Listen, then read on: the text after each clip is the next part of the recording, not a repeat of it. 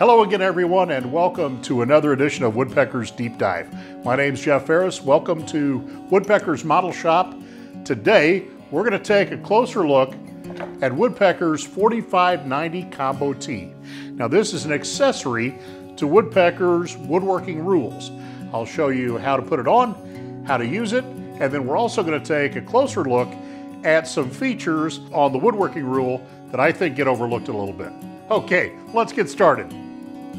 Now, the 4590 Combo T head attaches to any of our woodworking rules except the 6-inch. So that means anything from the 12, 24, 36, or 49.5, it can be attached to any of those, just not the 6. And it attaches at the end of each of the rules. There are 2 holes that are drilled and tapped, and that's where we attach all of our accessories. So I'm going to take the Combo T, line it up, and just drop the screws in and tighten them down.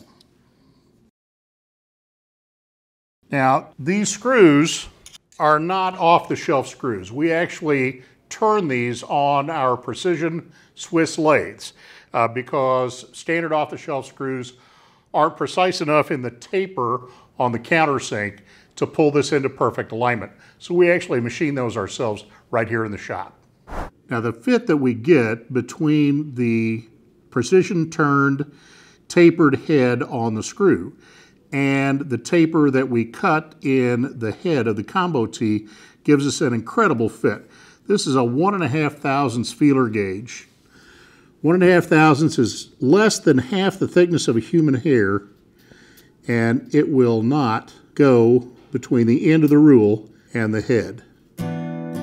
So let's talk about setting the angle on the 4590. We just have that button right there, and when it pops in, it's perfectly at 45 degrees. Need it back to 90, just push in on the button, pop it back to 90. A lot of people on social media have asked us why we didn't put more angles in there. And it's pretty simple. We wanted to keep this compact. If we had put more angles in there, the head would have grown significantly. The buttons, the detents in there are very large and very positive. That's why you get that very reassuring snap when it pops into place. And if we had made those smaller, it wouldn't work as good. If we put more in, the head would have grown. So we kept it simple. Now, one more thing I want to give you about adjusting the head. The springs that are in there are designed to be stiff enough that that's all you have to do. You can go ahead, tighten this knob down, and lock it very securely. If you wear both belt and suspenders, that's going to be the way you want to go. But if you wear just one or the other, you're probably just fine with only the detents.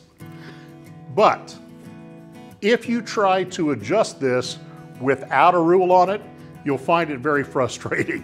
It's very hard to do. There's no reason to either. So if you get it out of the box, start playing with it and say, this thing's too hard to adjust. No, it's not. Screw it to your ruler, try it again, and you'll see that it works great when it's fully assembled. Now, one thing that I really like about the 4590 Combo T is this is the only way that we can actually have a Woodpecker's 49.5-inch T-square. Our traditional T-squares, the longest one we make is 32 inches. But if we're working with full sheets, we need to be able to get all the way across 40 inches. And for that, I'm going to take my 4590, I'm going to put it on our longest rule, which is 49.5 inches.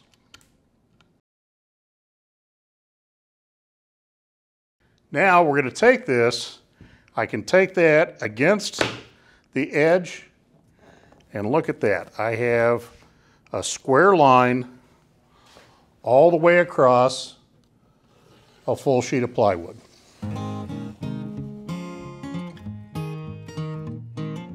Now, at the beginning, I promised you a look at an underutilized feature of Woodpeckers Woodworking Rules, and that is the centering scale. I want to show you how that works and why it is so cool. So I have a board here. I haven't measured what the width of this is, but I need to find the exact center. Now, normally what that would mean is I'd take a scale, I'd measure it, I'd divide by 2, I'd then try and find it.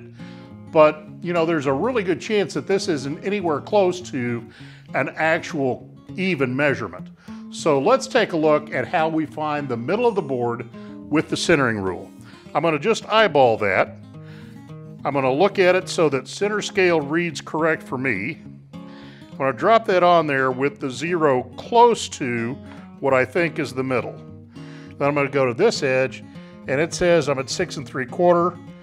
This side says I'm at 6 1/2. So if I go to just about 6 9/16 on both sides, that is the exact center of that board. It is right here where the 0 point is. There's the middle of my board, just that fast and without ever doing any math. Hey folks, thanks so much for watching today. Hope you enjoyed our look into the 4590 Combo T, and I hope you got something out of that little tip on the woodworking rules. If you enjoyed the show today, be sure to give us a thumbs up. If you haven't yet, please subscribe to our channel and hit that notification bell so you always know about every one of our great videos right when they come out. Now, if you'd like more information on the 4590 Combo T, there's a link down in the description below, and one for the woodworking rules as well. And there are links right over here to the videos on both the 4590 Combo T and the woodworking rules. Thanks so much for watching. We'll see you next time on Woodpeckers Deep Dive.